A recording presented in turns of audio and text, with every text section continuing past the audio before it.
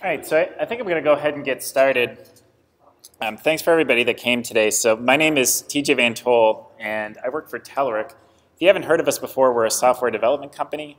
We have a bunch of swag here. You can see my robots here, and we also have some other shirts and stress balls over there. So please make sure to come grab a shirt from me, grab some other stuff after this talk. I'm going to be talking mostly about the Telerik platform today. I like to think of the Telerik platform as basically just a series of tools to help you build mobile apps, help you build hybrid mobile apps. So I'm talking about apps that are installable and via the app stores, so not something that you can access through a URL. An app builder itself is a series of tools, so this is a little metaphor that kind of helps illustrate it. This is something that actually it doesn't appear on our website anymore, but I actually think it's a pretty good illustration of what it does. I think the only cooler one is if we could somehow get the rights to use something like this, but I don't think our legal team will exactly go for this. But what I like about this is it kind of gives this nice metaphor, because you'll notice the biggest planet there is App Builder front and center. And when you build apps with the Telerik platform, basically you build apps with App Builder being our development environment, and then you use these other tools that appear around in more of a supporting role. And they all have very uninteresting names that kind of explain what they do. So things like when you need analytics, you can add our analytics tool. When you need a backend, you can add our backend as a service, mobile testing, etc. But again, App Builder is kind of front and foremost, and it's where I recommend that people start. So App Builder is basically a development environment for Cordova apps. So how many people in here are familiar with what Cordova does? A couple people? Okay, so for those of you that aren't, Cordova, well, I guess a better question, how many people here are familiar with what PhoneGap does? Okay, a couple other people. So Cordova is basically a tool that lets you take your web code, so your HTML, CSS, and JavaScript, package it up into a native app package, so basically an iOS, Android, or Windows Phone app, and deploy it to a device.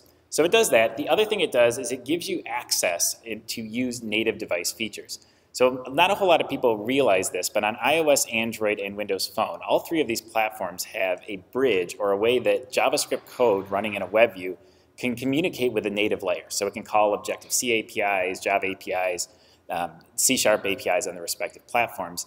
And Cordova basically gives you an abstraction so that you can go from that JavaScript code running in the app to the native world. So the advantages of writing hybrid apps are you have that access. That's one of the big advantages is that, but at the same time, you're writing your app in web technology. So if you're the type of developer that knows the web, it's a great way to get into native app development because you can reuse those same skills. Now, I can't talk about hybrid development without bringing up kind of the flip side of this, because hybrid has had a whole lot of bad press associated with it over the last handful of years.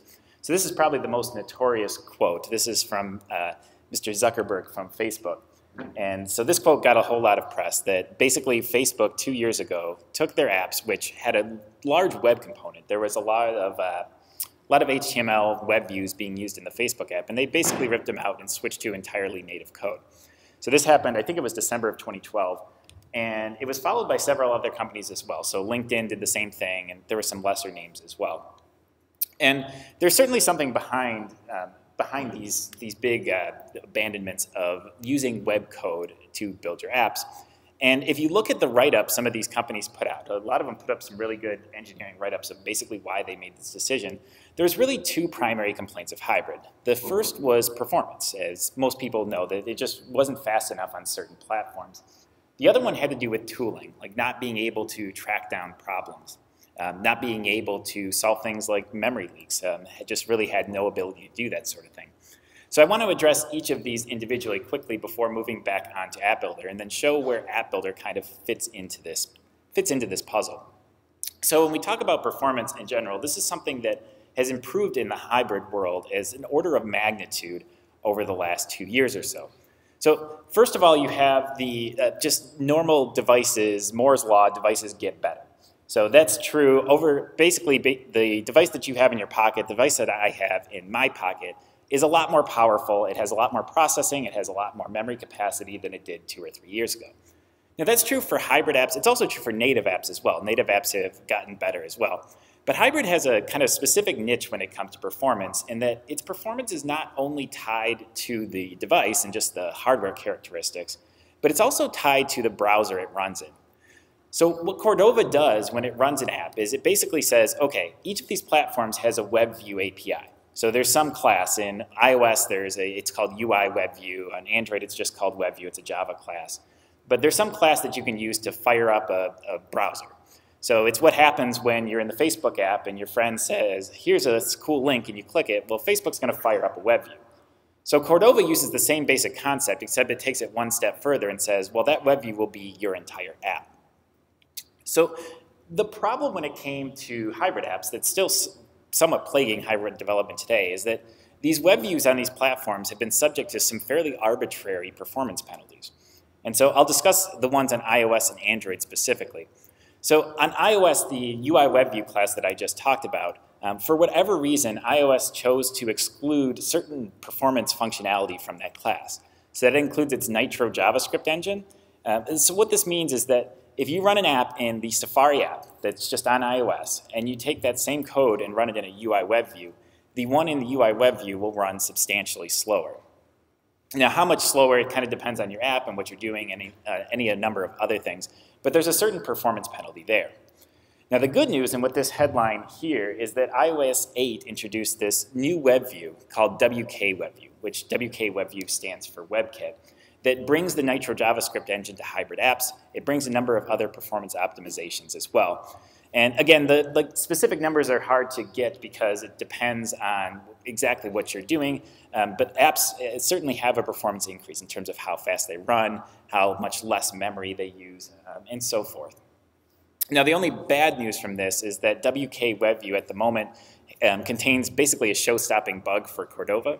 So it is not shipped in Cordova yet. There is a plugin that's used to work around the bug that may get integrated into native Cordova.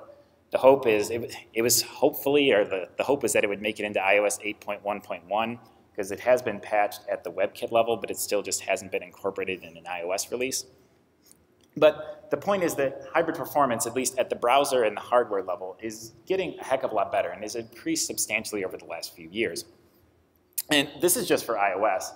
And iOS usually isn't the performance bottleneck, at least in any of the hybrid development, any of the PhoneGap development I've done. iOS is almost never the problem.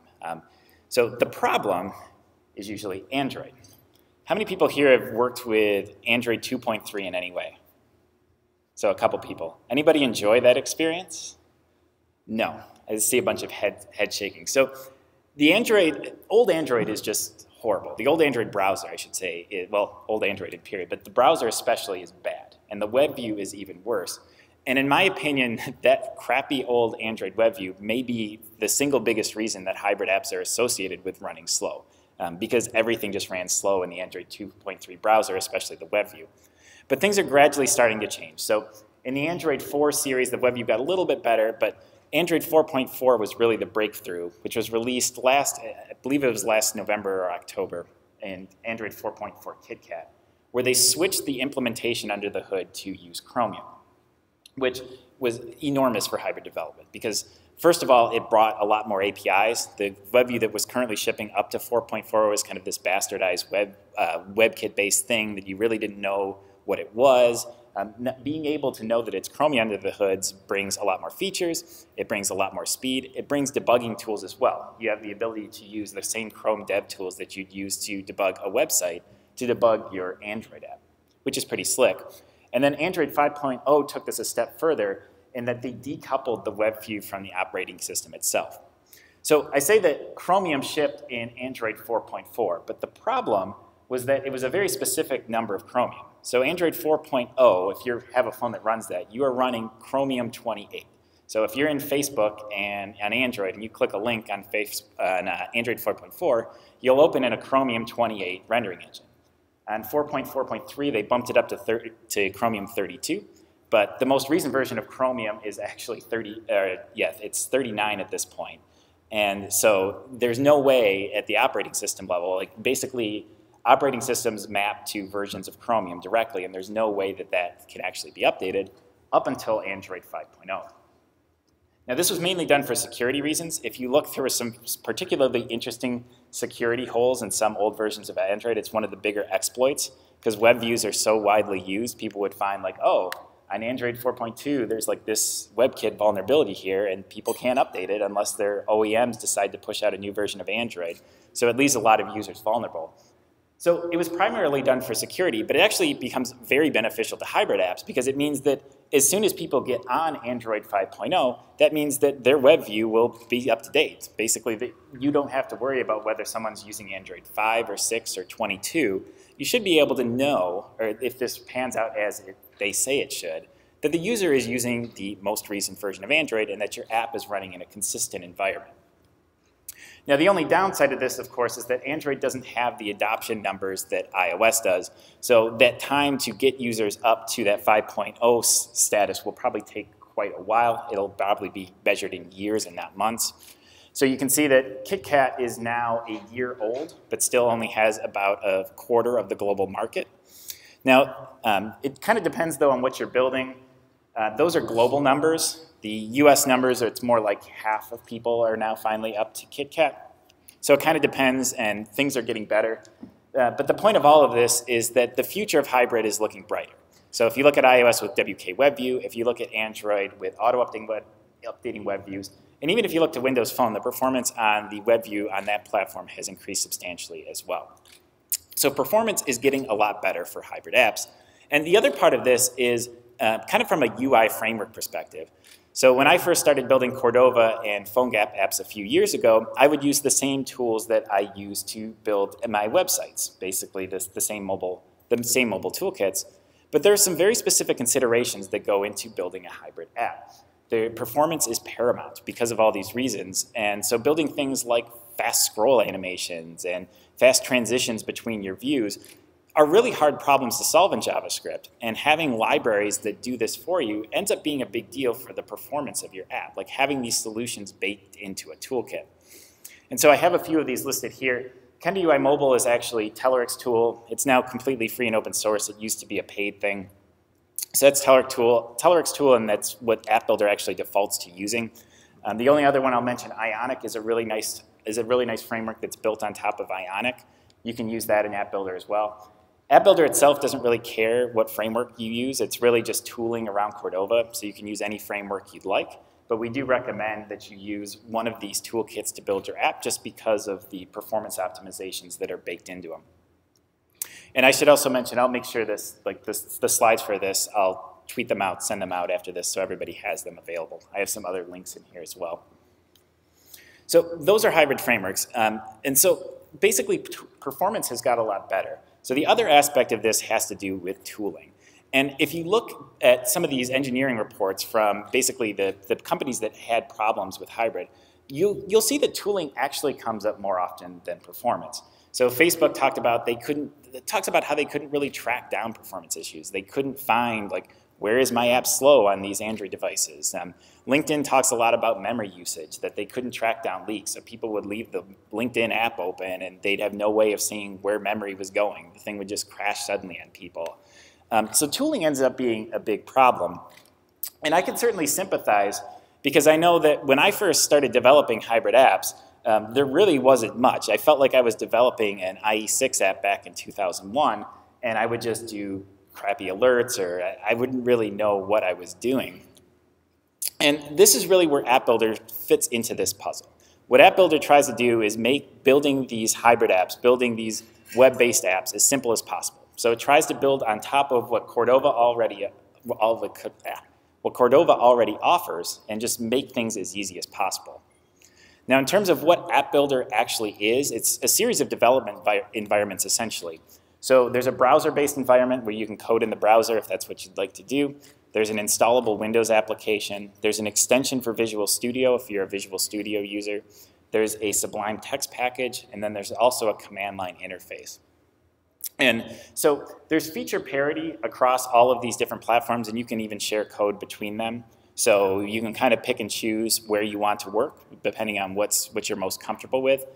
I'm a fan of just using the command line, so that's what I'll be using to show a few demos throughout this, and I have it on my slides a few times.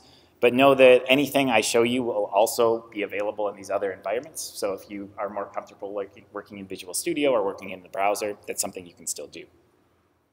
So I want to go through a list of things that App Builder does to essentially make hybrid development easy and kind of show you how you can use App Builder to build a hybrid app. So the first feature of App Builder I want to talk about are our simulators. And you can see a picture of them here. And I will actually, there we go, switch over to my app here. Let me see if I can bring this up. So if I want to create an app with App Builder, well, I should say, first of all, the CLI for App Builder is installed from NPM. So just you could run npm install -g app builder to get the App Builder CLI. I already have it installed, so I can run App Builder to see a list of commands that are available to me. And it's kind of hard to read with this big text. On a larger screen, it's formatted quite nicely. I can create a project with App Builder create hybrid. Just call it hello. So this will scaffold out a project for me. If I head into my hello directory here, oops, I can see this project get scaffolded for me. So by default, this is going to build a Kendo UI mobile project for me. It's a Telerik thing, so we default to that. There's a -- template option. You can pass the create command, or it's a little more user-friendly in Visual Studio or the browser that you can use to choose the type of framework you want to use. There's also a blank template if you just are more comfortable starting from scratch. You can use that and just bring in whatever library or toolkit that you want to use to build your app. So once I'm within my app, I can bring up the simulator. From the CLI, it's just App Builder Simulate.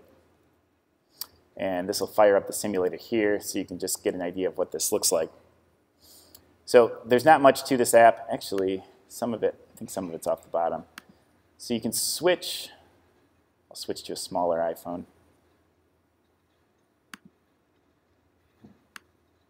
Yeah, there we go. That fits. So we scaffold out a little app for you. We keep it basic so you can just use it as a starting point. This is the Kendo UI tab strip template, which is what we default to.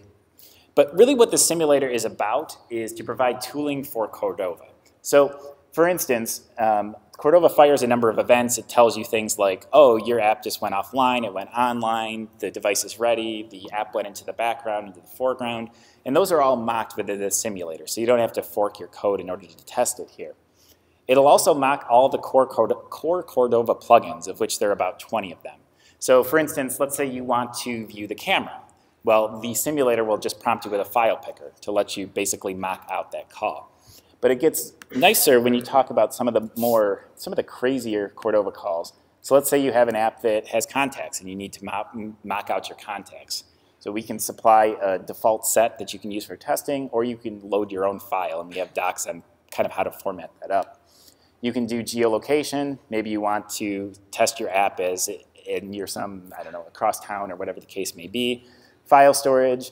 Network connectivity I find I use a lot for testing the offline capabilities of my app. If I just want to see what's it like if my app goes offline, does it sync things up when I go back online? These are all things that the simulator can help you with. Now probably my favorite feature of the simulator is that since this thing is built with the Chromium embedded framework, it's actually Chrome more or less running here, you have the ability to use the Chrome dev tools to debug this app. So you kind of get the Cordova goodness, the ease of testing these Cordova calls to tie into these native access, but still get to use the Chrome dev tools to test your app. So that's the first piece of the puzzle, these simulators that come with App Builder. And there's other little things you can do. You can like rotate your device and silly other little things too. So that's the first step. The second step, let's say you've got your app in your simulator, you've tested it out, you've got the basic things up and running. Kind of the next step is to move on to our companion apps. So these are apps that you actually install from whatever device store you use, so the iOS App Store, Google Play, the Windows Phone Store. You can find the App Builder app if you just search for App Builder there and install it on your device. And the way this works is, let's say, if I head back here and see if I can show my device. Hopefully this will work for me. So this AB icon is App Builder installed on my Android device here. And what I can do is I have this app and I can say, all right, App Builder, and I'll open App Builder here. App Builder Live Sync Android, and I have to pass the companion flag. And what that should do is send the app over to it got disconnected. See if my device comes back or not. Came back huge. We'll see if it works. Live sync it over. And what this will do is basically take my code that's running on my development machine. I'm USB connected, so that's how it's actually performing the transfer. And it just happened there. So kind of huge. Let's see if I can crank it down. I didn't like changing that. But basically, it transferred across the USB line, throw it over to my device. Now, the advantage of doing this over the simulator is the simulator is just a simulator. So we try to do what we can to make it as realistic as possible. So we'll mock things like the user agent string, so your code will know it's an iOS, Android device, and dimensions and such. But it's still just a simulator, and you can't really simulate being on the real deal. So the companion apps help test your app actually on the devices that you're going to deploy to. So I'm running it actually on, this is an Android 4.4.4. This is running in a Chromium 32 WebView. All the Cordova calls are going to work because I'm actually on the device. So if I need to use the camera API, I'll use the camera API. It'll just work. So the simulators offer you a convenient way of providing that next step. It only takes a minute to get your app on your device. If you're using some of the other Telerik clients, if you're using the browser-based solution, for instance, you'll get a QR code, and you can use the QR code. There's a QR scanner built into the App Builder app here that you can use to scan that, and that'll also transfer the code over to the device. So it's all about trying to make it as easy as possible to test out your apps on real devices. So that brings me to the next step. So we've worked with the simulators, we've worked with the companion apps. The next is to go to an actual true build, so to actually be dealing with a native iOS app, a native Android app, native Windows Phone app. So the companion apps offer you a bit more, right? You're actually on the real deal, you get to see your apps, but there's certain things that you can't test on the companion app. For instance, you can't test your app's icon, you can't test your app's permissions. There's certain Cordova calls that don't work without a true build, like certain third-party custom Cordova plugins. We can't bake those into the companion apps just because of the permissions models on the various operating systems. So you actually have to perform a true build. And by true build, I mean using Xcode to build an iOS app, the Android SDK to build an Android app, and so forth. So what App Builder offers for this is a build system that lives in the cloud. So if you've heard of PhoneGap Build before, the service that App Builder provides is actually quite similar. I have a GIF showing this just because I didn't want to take the chance of this running live on stage. I sped up this GIF a little bit to show you, just to give you an idea of how the flow works. Builds normally take about somewhere between 10 and 30 seconds. I'd say 20 seconds are average. So what I'm running here is I'm writing App Builder deploy iOS and App Builder deploy Android. And what happens is when you run the deploy command, you send a request out to our server that lives in the cloud and say, hey, I want to build an iOS app here. So it'll go ahead and do the build, and then when it's done, you'll download it. And if you run deploy versus build, deploy will actually send it to your USB-connected device and install it for you automatically. And so I'm running it for iOS and Android in this GIF. We also support Windows Phone as well. Now there is one caveat that I absolutely have to mention is that, so this is fairly easy for Android because Android doesn't really, Android makes it quite easy to test their stuff on their system. This is a bit of a hassle to get to this point on iOS because basically if anybody here, how many people here have developed iOS apps or worked with it at all? So a couple people. So you'll know that in order to even test an iOS app on your device, like a true app, you need to join the $99 a year Apple Developer Club. You need to set up certificates, you need to register your devices with Apple, and you need to set up provisioning profiles. And in this case, App Builder needs to know about all that stuff in order to build your app. So this is a giant pain, but this is something that as much as it kind of pains me to talk about this because App Builder's whole purpose is to try to make this as easy as possible for you, but there's absolutely nothing we can do on iOS because Apple doesn't offer any APIs to help you with this. So really all we can do is we think we have very good documentation that walks you through this in kind of an idiot-proof way. We walk you step by step of how to go out to Apple's site and do this and walk you through it. In terms of the CLI, so there's App Builder provision import and App Builder certificate import commands that you can use to tell App Builder what it needs to know. And we have docs that walk you through how to do that. But it's just one thing that I feel the absolute need to clarify to people because a lot of people get tripped up by this, that There's just no way around getting around that $99 a year fee, even for testing your apps, even if you have no desire to actually put an app out in the App Store. But again, we try to document it to make it as easy as it possibly can be, and no matter how you choose to build iOS apps, it's a step that you absolutely have to go through at some point. So the next feature of App Builder is the one that I find the most exciting, and we call it Live Sync. And the way I like to think of it is bringing the refresh button that you know from the browser and making it available to natively installed mobile apps. And so you can kind of see what I'm talking about here. Basically what Live Sync does is it makes it such that when you change your web code, and there's watchers built into the App Builder client, when you change your web code, that code automatically gets refreshed on your mobile devices. And so I can show it here. Hopefully.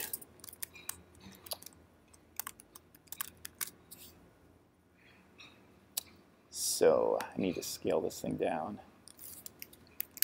Did my emulator go somewhere?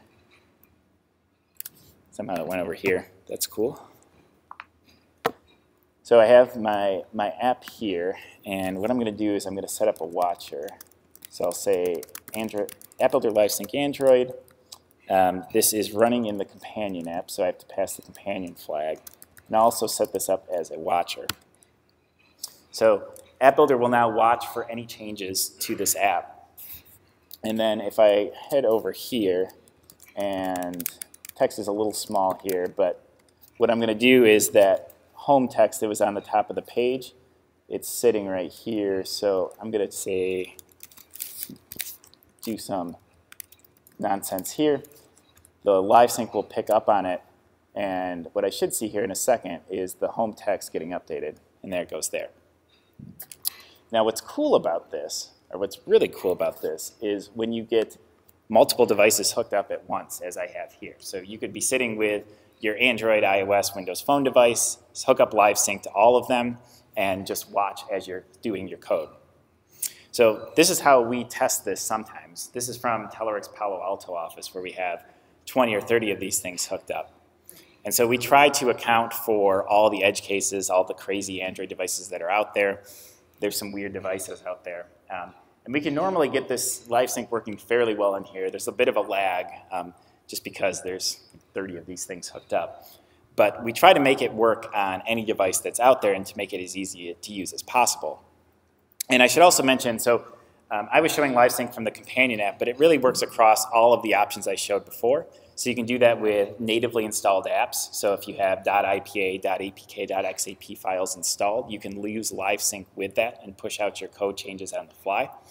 Basically, the way it works is we inject a little bit of code in there to make this possible. So there's more or less a is production flag. So we offer you a way to turn that functionality off when you go to deploy out to the App Store and when you're ready to go. But Live Sync makes a whole bunch of things possible. For instance, I was playing with this the other day. You can still work with Cordova plugins. So I wanted to know, what do Cordova dialogues look like on all 3 mobile platforms? And so I could just set up watchers for all 3 platforms and start tinkering and see what things look like. I was doing this with the status bar plugin on iOS as well. And I think there's really 2 cool things about this example. The first is just how quickly you're able to iterate on this code, how quickly you're able to get feedback. It actually is a bit faster than working almost on a native iOS app, because you still have to go through that build cycle on iOS, even though it's fairly fast. This is pretty cool. The other thing is that I think a lot of people, when they think of Cordova or PhoneGap, they tend to associate it with the camera or the accelerometer. They don't really think that it's this arbitrary bridge to native code. So you can do things like change the status bar. Or if you have a hybrid app, you can access any native API. So if you can think about it, there's a way to get at it. The problem has historically been that in order to do it, you have to write a Cordova plugin to do it. And so there is this ecosystem at plugins.cordova.io. But at Telerik, we wanted to more or less enrich that environment. And we wanted to provide plugins that we thought were verified, that worked, and that were well documented. And so we created this marketplace at plugins.telerik.com, where we have about 30 or 40 plugins out there. I think it was 35 when I looked at it earlier. So this marketplace for each plugin, we now have detailed documentation on how it works. We have screenshots, we have version history, we list out the supported platforms. And each plugin is completely free and open source. So it's not an app builder marketplace. These aren't app builder plugins. These are just Cordova plugins. So you can use them with app builder. We'd love it if you use them with app builder. But if you're just writing a Cordova or PhoneGap project, you can use them as well. So I'd really encourage everybody to just head to plugins.telerik.com, look through the plugins, see if any of them could help you with your app. And just to give you an idea of some of the things that are out there, there's a social sharing plugin, which is really hard to pronounce. But it basically allows you to tie into the native sharing ability that's available on your device. So if you're building a hybrid app, yes, you could bring in like a Twitter tweet button or a Facebook like button, but why not tie into the iOS, Android, or Windows Phone native capability to share via Twitter? There's an action sheet plugin. So regardless of what mobile platform you use, one of those UIs probably looks familiar to you. And there's a plugin that basically gives you direct access to this within your hybrid app. So instead of having to build this control out in JavaScript, you could just install this plugin, run a quick API call, and use this UI in your app.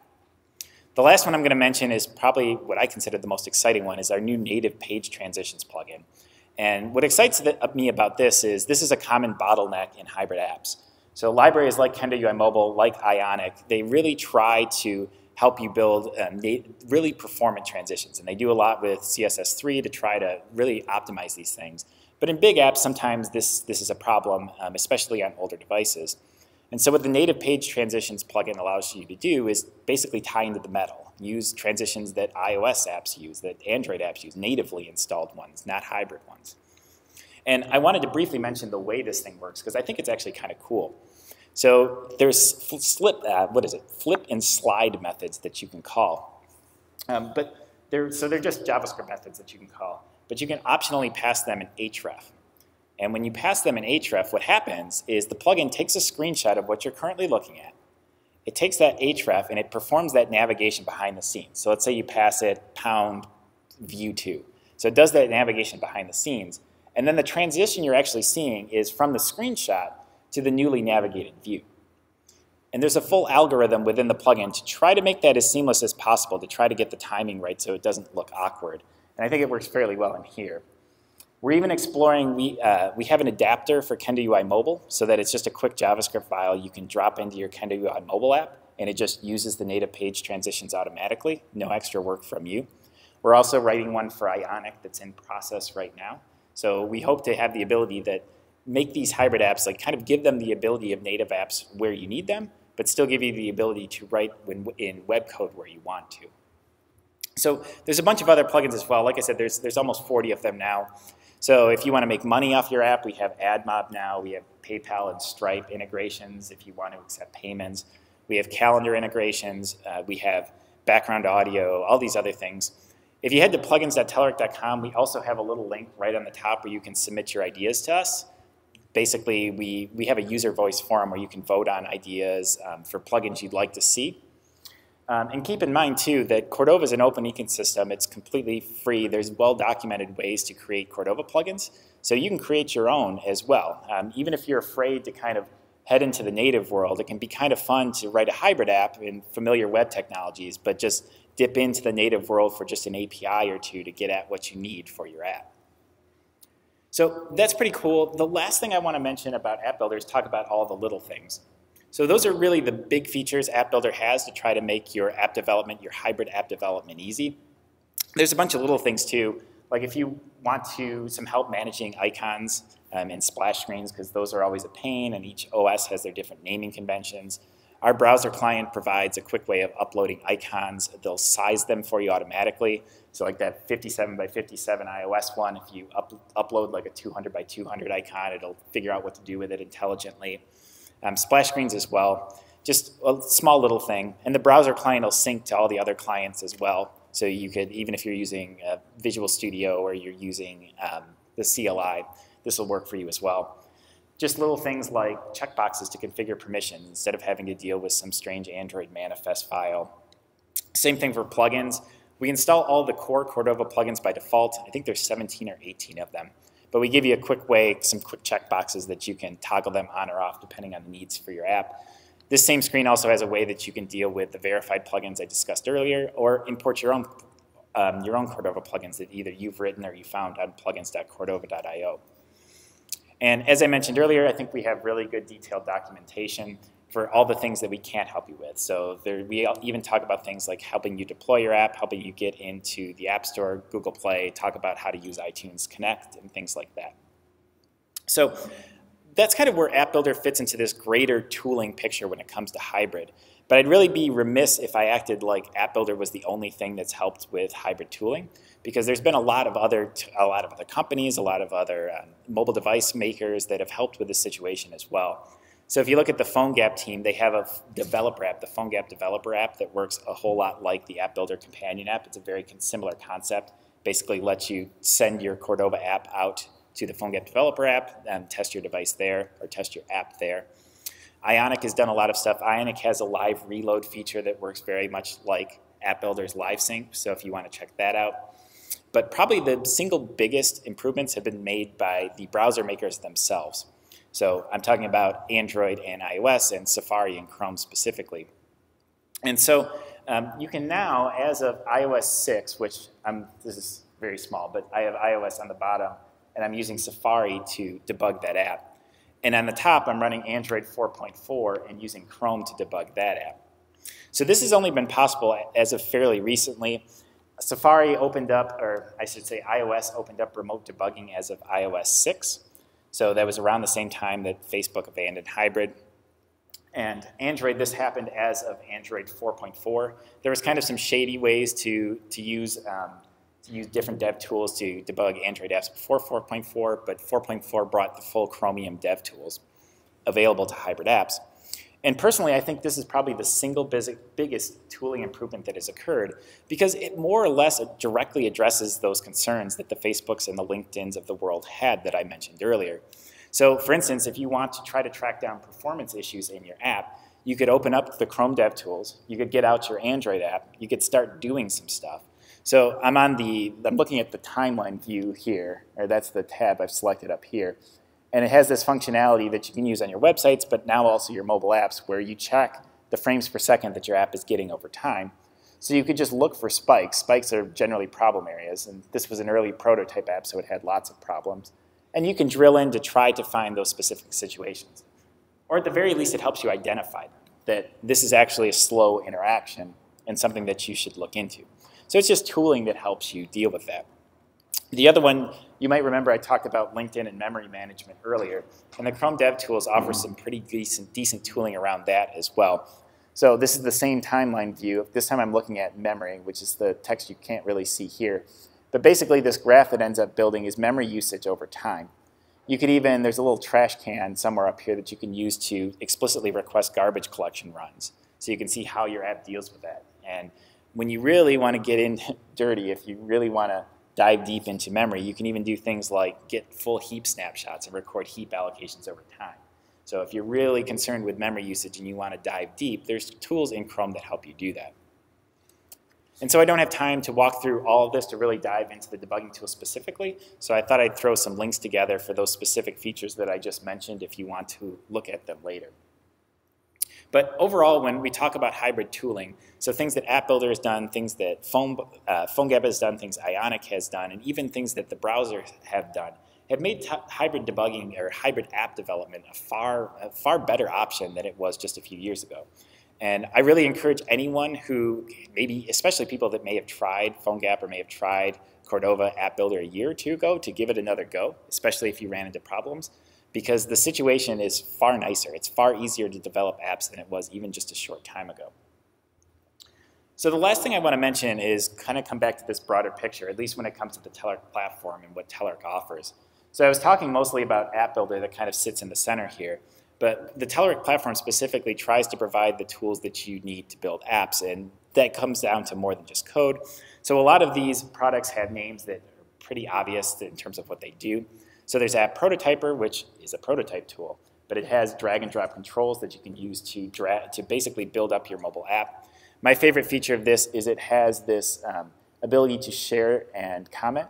So what you can do is, let's say you're developing an app, or you have this app idea and you want to show it off to clients, you want to show it off to other people in your company, maybe you want to show it to the UX person in your company. You can share this, you get a URL, you can comment on it, go back and forth before you ever write a line of code. We have a backend as a service system. So first and foremost, this is basically a backend. Well, it's a backend as a service. Which I like to think of as a database in the cloud. So you can do things like configure schemas for your application and get an API generated for you. So we generate a REST service for you based off the data that you configure. It'll also do things like file management. So if you just want an arbitrary place for you to dump files that your app needs, the backend service can handle that. It'll even go into more complex things. It'll do full user management. If you need a registration screen, you need a login screen in your app, you can use our service to do that. We also have helpers for push notifications that I think work really well for Android, iOS, and Windows Phone. And that goes along with docs that help you add that functionality as well.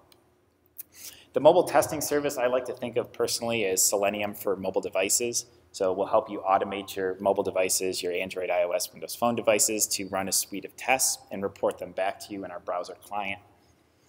Analytics is very much like Google Analytics, but specifically tailored for mobile apps. So you can do things like see where in the world people are using your apps, what version of the app you're using, how much they're using it, feature use. You can track which features people are using. It'll even do exception tracking, so you can see how many times your app is crashing and maybe get an idea of why it's crashing. And the final tool is App Manager, which is more or less a deployment tool. So let's say you have a series of apps. Maybe you don't even want to deploy your apps to the App Store. You could use App Manager to distribute them to internal people at your company. You could also use App Manager. Let's say you have an app, but you need to beta test it. You need to send it out to a bunch of people. You can use App Manager to distribute that, maybe gather some feedback, all before you end up sending it out to the App Store. But really, the Telerik platform was designed with modularity in mind, in that I talk about these tools, but you can use any of them. You could use all of them. You could use one of them. You could use parts of them. I already talked about how we default to using a Kendo UI mobile project, but you're free to use Ionic. You're free to use any toolkit you'd like to use to build your UI. We have a backend as a service where you can store your data and your files, but if you have some place that you want to store your stuff, that's great.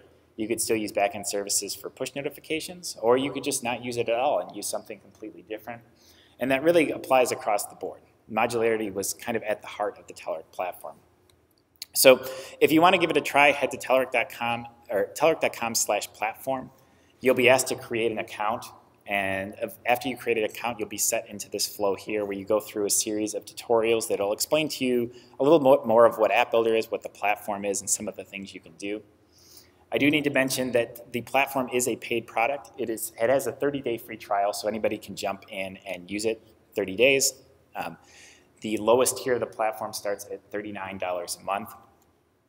If you want to use App Builder specifically, you can start at $19 a month, and it also has a completely free 30-day trial.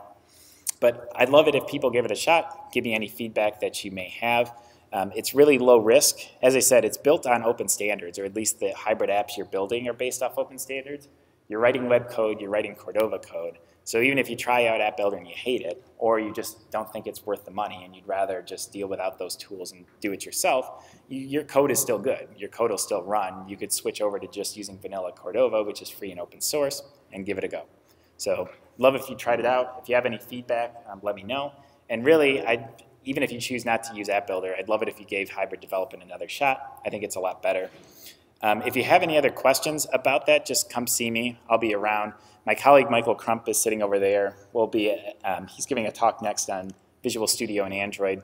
And we have a bunch of swag. We have a bunch of these robots here. I think everybody here should have a robot. We have shirts as well. So I'd love it if you could come grab one. But that's all I have. So any questions, let me know. So thanks.